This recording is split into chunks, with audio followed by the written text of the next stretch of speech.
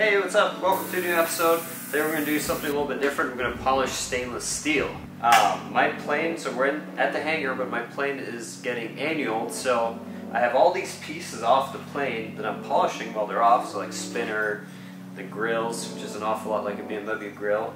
But the new thing is I bought a new stainless steel exhaust set because my old set was really ratty and it had really bad heat muffs that were leaking all over. So this is a full stainless steel set. Really excited to get it on the plane and maybe have some heat in the winter, you know, as people do.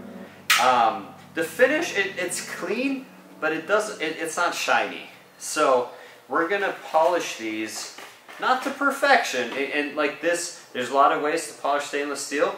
This probably isn't the best way. This is the way that's going to get these on my plane the quickest because I got a million other things I need to do. So we're gonna go from this to this, which to me, a professional detailer, is an acceptable finish. There are, like I said, there's many ways to polish stainless steel. A lot of it involves a lot of sanding ahead of time with special like pipe sanders. I didn't want to go buy a pipe sander, so we're going to use a dual action sander, and then we're going to use Nuvite compounds and a rotary to polish it up. So these stainless steel pipes, they have a somewhat brushed finish on them, but there's also just a little bit of a dimpling and a pitting going on in there. To get that out, we can't polish that out, we have to sand it out. Now, we could just polish this as is, and I will show you what that will look like. But it doesn't take that much more work to sand it real quick before polishing. This one I already did a quick polish on it just for comparison's sake. I'll probably end up redoing it actually. But if I can get the whole thing to look like this, I'll be pretty happy.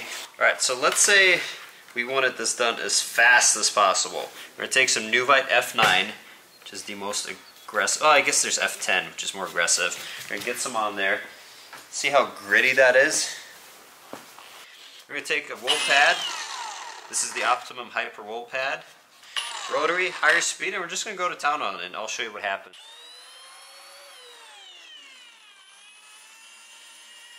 Get it spread in.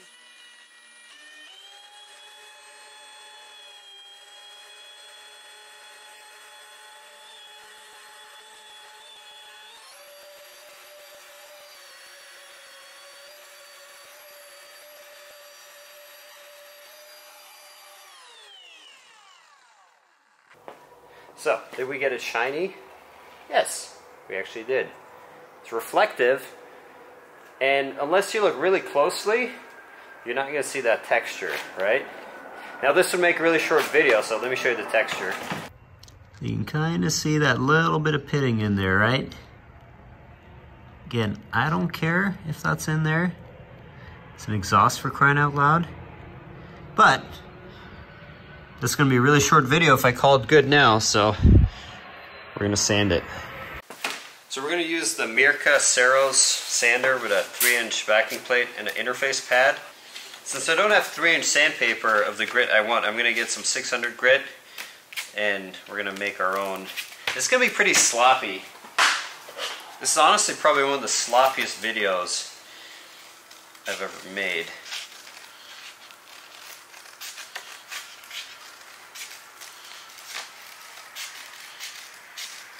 Okay, boom. 600 grit. Probably start more aggressive, but I think 600 will be fine. So we're just gonna sand this area here, and that way we can compare textures.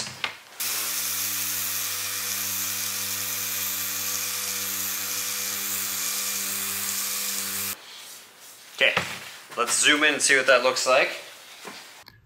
So you see all the sanding scratches there. And here we have the pitting.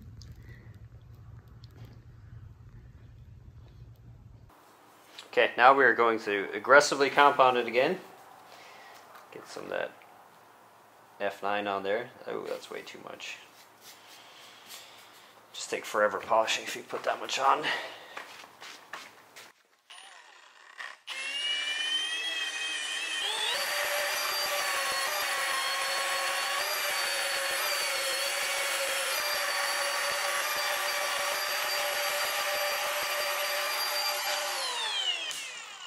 Okay, so here's the area that we just quickly polished.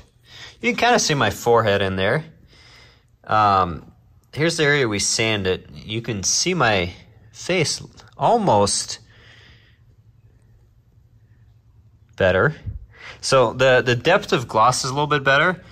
So if you look more closely, you can see that there's still a little bit of pitting. Not as much as here. So to get that out, we would just have to sand more. Is it worth doing that?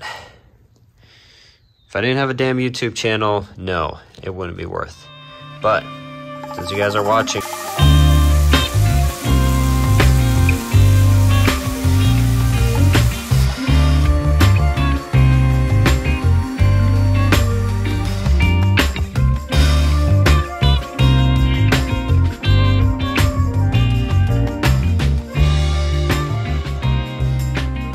so I could polish this with progressively finer grades, but I just left it at F9.